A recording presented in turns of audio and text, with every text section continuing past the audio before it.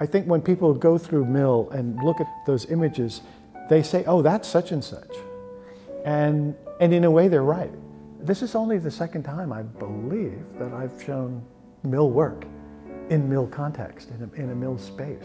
So the Heritage Winooski Mill Museum is located here in the Champlain Mill. We tell the story of the history of the mills in this area and the people who work there. Our mission is weaving our industrial and cultural past with what matters to our community today. I like having an exhibition like we're doing here at the mill, where you can see some of the process. These guys, are there 3 of them? Yeah, that's the book.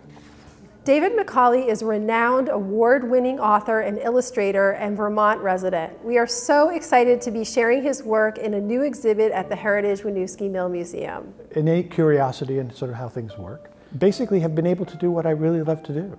Building a Mill Town is an exhibit showcasing the sketches, final drawings, research notes, and the original manuscript from David Macaulay's book, Mill, which was published in 1983. Yeah, this is the whole chronology of the book from 1793 to 1947.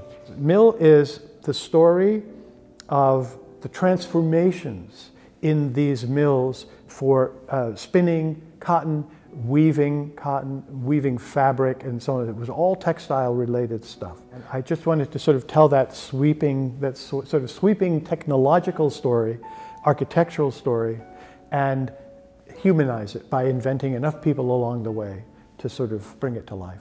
The exhibit will walk you through the growth and development of a fictional but very typical New England mill town. Many of David's architectural drawings feel familiar, and visitors will find many similarities to the Champlain Mill and other local mill buildings. For me, drawing is seeing.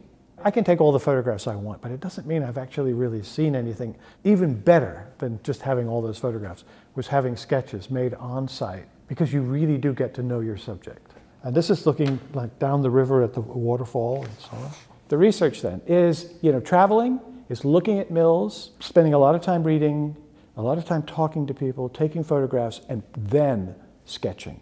Sketching. It was going to these sites, it was going to these mills, it was walking through them.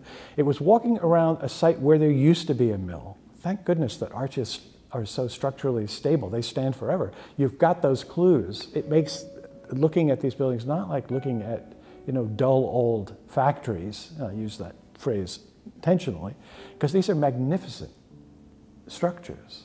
The fact that we're still in one, it's just an example of the, the permanence of these things. But there was also the fact that it was the textile industry that brought me and my family to this country. Use what's available to get people looking more carefully at things around them, so that they develop an understanding that really supports the attachment they probably already have. And if it stirs even a little bit more interest in our history, it will have done its job. That's the story.